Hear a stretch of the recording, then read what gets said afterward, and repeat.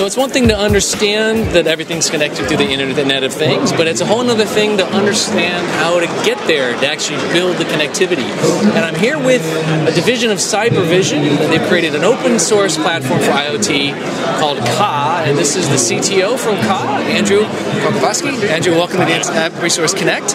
And you were telling me that you saw an opportunity a little while ago. Cybervision's got a great track record in the industry, but you saw the need to create something that would grease the rails for IoT. Yes, exactly. We've been working in this industry with the pioneers in this space for quite some while, and what we noticed was the fact that many companies were doing and redoing exactly the same functionality. They were building the same backend, and this is not something people really love doing, right? They love thinking about their... Pretty heavy lifting, for sure, yeah. Right, they love doing about their shiny new products and how they bring them to the market, how they succeed, and so on and so forth. So all this sort of back-end stuff, they think to be like rudimentary or secondary, but then it may become troublesome for them. So we wanted to see our customers successful in their spaces, and that's why we saw that there was a space in IoT open source community that wasn't occupied, and that's how we came up with Ka.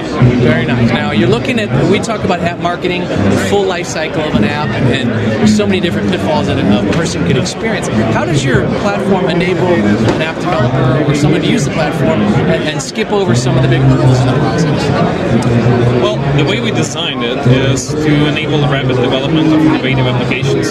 So you start the design by setting up the Ka cluster, and it immediately gives you the capabilities of the platform, such as getting the device identity out of the deployment, out of the world into your database. You can manage these devices, you can configure them, you can get telemetry data, you can troubleshoot in the field, you can make them talk to each other.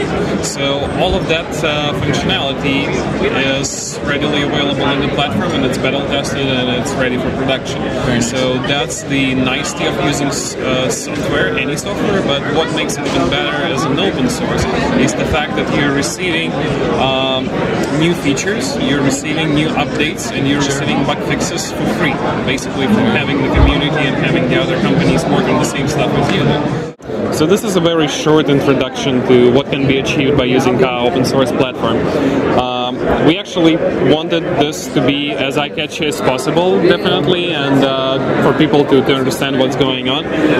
There are 17 applications on this stand. Some you will see, the others are in the cloud, so they enable about a dozen various scenarios from the life of a smart city of tomorrow.